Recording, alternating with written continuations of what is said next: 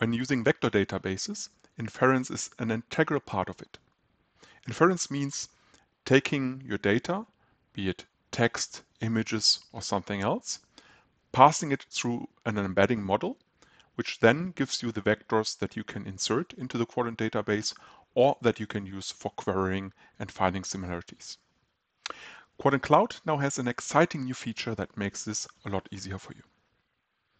It allows you to use embedding models that are directly hosted in Qdrant Cloud. So all you have to do is send your text data or your image data to Qdrant Cloud, and we do the inference and the heavy lifting for you. Let me show you how this works. I created a small Qdrant database cluster here, and you can see there is a new tab called Inference. This tab gives you a list of all the embedding models we currently support.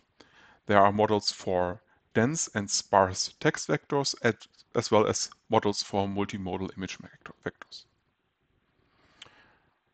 The first thing we have to do is we have to create a collection for our model. Let's pick this model here, which has a dimensionality of 384 for dense vectors.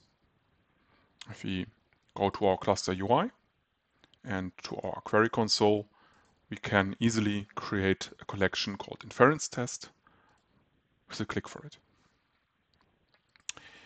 Now, back to the inference page in Qdrant Cloud, we can select our collection here, and you will see then code examples for any kind of programming language using the SDK of your choice.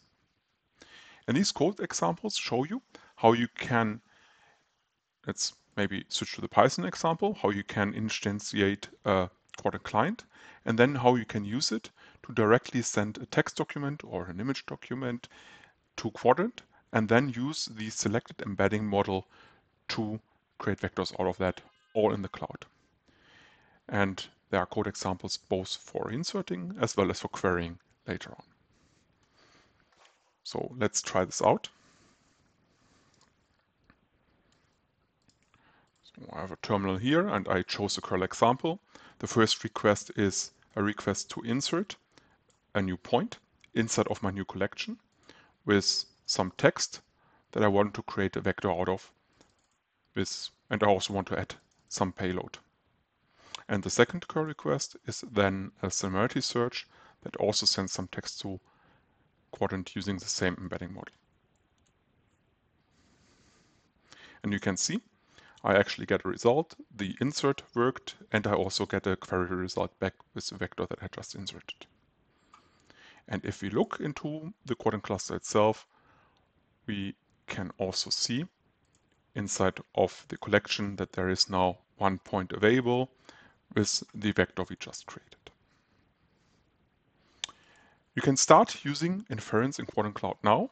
It is available in all US regions on all our cloud providers in managed cloud, with more regions over the rest of the world coming soon.